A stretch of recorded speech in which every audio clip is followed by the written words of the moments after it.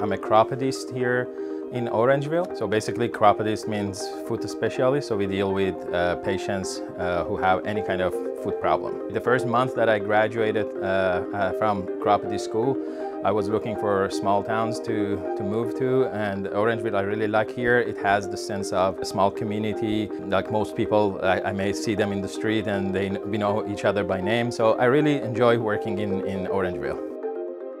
Because now I feel that before pandemic, it was just like really fast-paced that sometimes I was overwhelmed. So even though the pandemic reduced the revenue and the number of the patients that I'm seeing every day, but I feel now I have more relaxed days during the day. So now I focus on growing. I probably bring more services, bring more staff,